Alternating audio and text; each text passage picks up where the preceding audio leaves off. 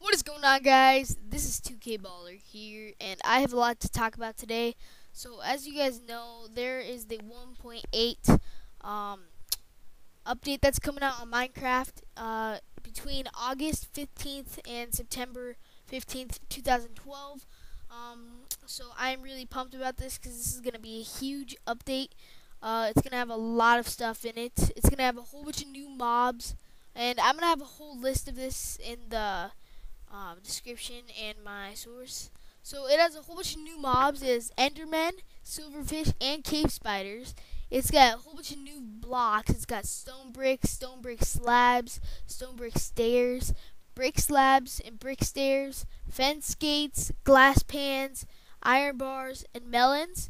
And it's also got the new creative game mode, which is gonna be pretty cool. And it features in the terrain generator a new features in the terrain generator. Okay. Optionally generated structures like the NPC villages, strongholds, abandoned mine shafts, and ravines. Um, it's got the new fractal-based biome code, added and removed some biomes while making all of them more vast than before. Rivers flowing through in between biomes, ocean biomes that are deeper and much more vast than before. They got the mountain biome, the swamp, snow, and taiga and tundra biomes do not generate for technical reasons. They return in beta 1.9. They got the new ocean floor, which is a random mix of sand, dirt, and clay. Because of this, clay is much more common. The new combat mechanics: hold to charge bows. They got the critical hits. The players can parry with the sword by holding. It says right mouse, but I don't know what it would be for the Xbox.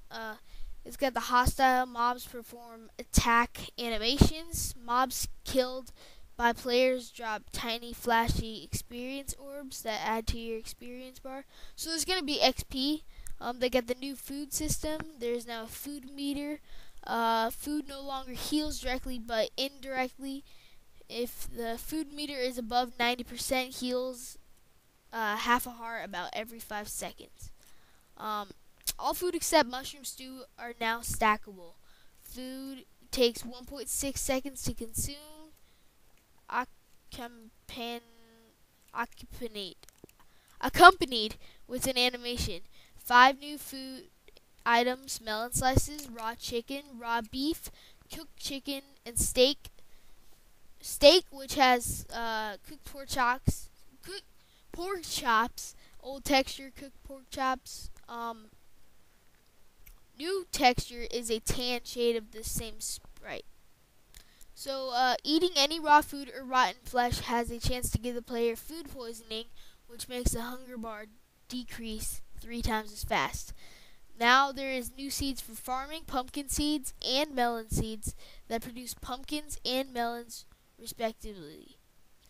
A new achievement: kill a skeleton with an arrow at 50 meters. They added sprinting. They added the ender pearl.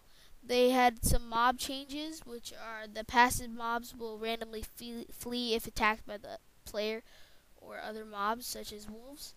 Zombies drop rotten flesh instead of feathers, which is pretty good. The snout on pigs now protrude from their head. Skeletons now hold full-size bows. Player to mob damage decreased by half a health. Arrows that hit a mob visually stick into the mob rather than just disappear.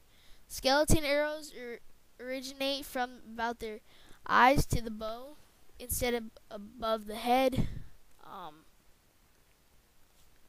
Animals no longer despawn, which makes it possible to capture them. Shears can now collect tall grass and the new vine.